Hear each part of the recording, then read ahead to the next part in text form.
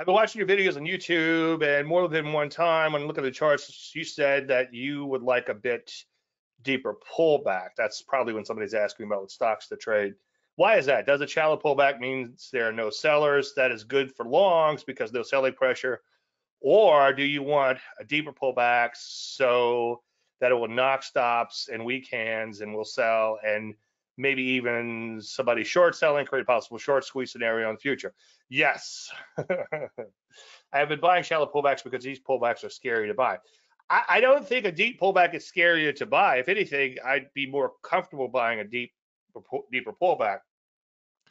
Anyway, I said, I think you might answer your own question. A pullback needs to be deep enough to knock some players out and attract eager shorts.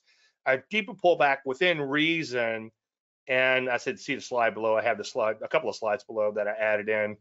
Helps ensure this and gives more of a reversion to the mean play back in the direction of the major trend. So the further that rubber band is stretched to the downside, the bigger the pop possibly, and the faster the pop, the market could come right back, kind of like a ball into water is what we're hoping for, okay?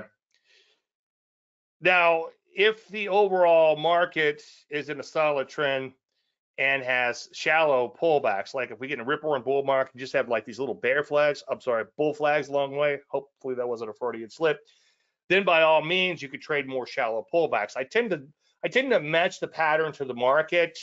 So right now the market's beginning to roll over a bit. A lot of sectors are rolling over. A lot of sectors are making bow ties. So you'll notice that I'm starting to talk about shorts, and I recommended my first short today, KBH, as a bow tie to the downside.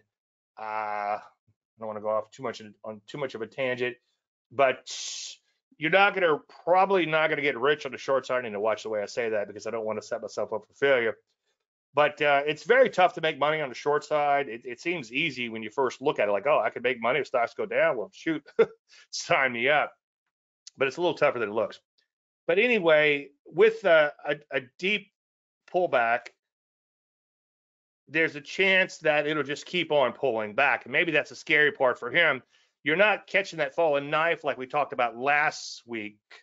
You're waiting for the market to begin to go back up. And if it gets stretched again to the downside, the chances of a pop back up are much better.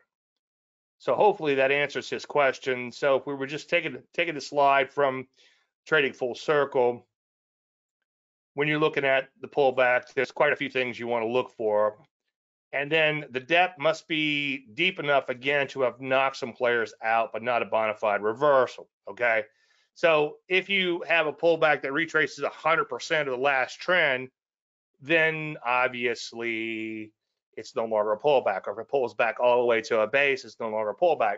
But if you're in a really solid trend, or even an IPO that kind of just goes straight up and then comes back and has a deep pullback, then by all means, that's okay. And then, you know, if you think about like the trend knockouts, that's a 1-bar pullback pattern, or it can be a 1-bar pullback pattern.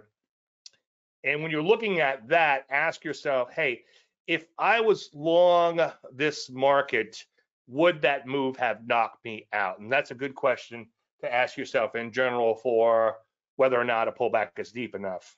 But anyway, like I said last week at Bandcamp, you were looking for that reversion to the mean again within the established trend.